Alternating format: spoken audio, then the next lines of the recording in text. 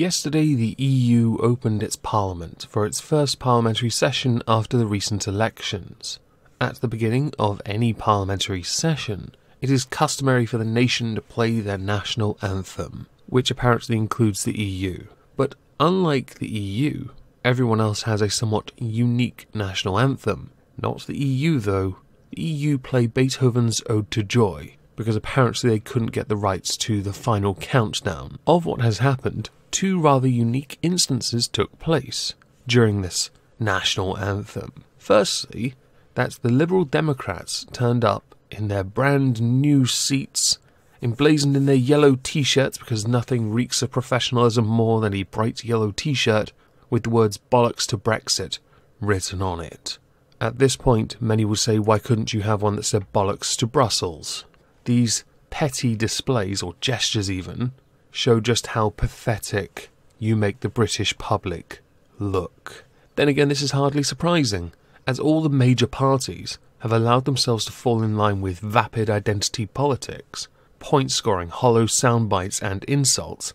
It's inevitable that the Lib Dems would somehow rise to prominence again, and they themselves, unironically, insult the British people, because they think Remain won the EU elections recently. No, you didn't, because not one of you parties can work together, because you're all precious. In that election, the Brexit party won, and they themselves also did something that many could argue to be quite pathetic. You're seeing the video on the screen now. Let's see if the Telegraph or the Guardian are willing to copyright a muted piece of video playing so you can see what they did while Ode to Joy played. Part of me was concerned that Ode to Joy would get me copyright struck by the EU themselves.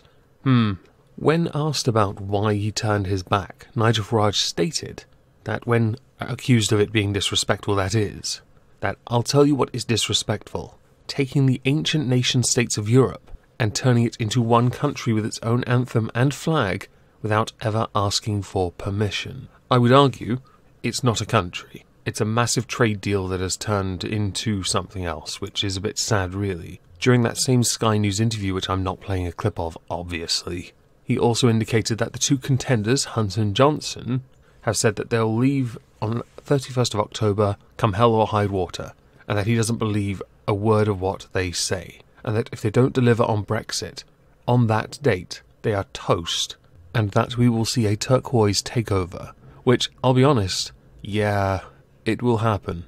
When asked about what had happened in the Parliament today, Antonio Tajani, the Parliament's president, did indicate that it be respectful that people stand for national anthems, so why not do it for the EU? But Farage is right. The EU is not a country. I know that there are people who have shown off their European passports, people gloating about it, saying European as a nationality. You're precious. It's not a nationality, it's a continent. I know you're trying to turn the continent into a country, but you're building it on a foundation that is essentially made of sticks. I will say that yes, this does make us look pathetic. I agree with all of those that believe it. I do, however, also want to point out that things that happen without anyone's consent, things that happen without anyone's due notice, or things that happen that people don't agree to but happen regardless, are going to get a negative response. The Brexit Party is a reaction to why we are still there when we should not be. And if we are still there in 5 years' time, I can't imagine the Tories or Labour having a majority in Parliament. A minority coalition could possibly happen. Farage claimed he is the biggest single party in Europe. He's partially correct. He's joint with a German CDU, CSU, whatever it is, coalition, alliance, nonsense party. My apologies to anyone that is of that party. I just can't be bothered to remember the 6 letters with the hyphen in the middle, okay? Some alliance, okay? But the key difference is he's unable to get cross-party support, which means during debates his voice will never be heard now. But his presence alone, along with all the people he holds in that room, means he holds a considerable amount of influence when it comes to voting on key matters. And as a country that's supposed to be leaving, the last thing you want to be doing is annoying the person that could stonewall you, especially if you need key votes.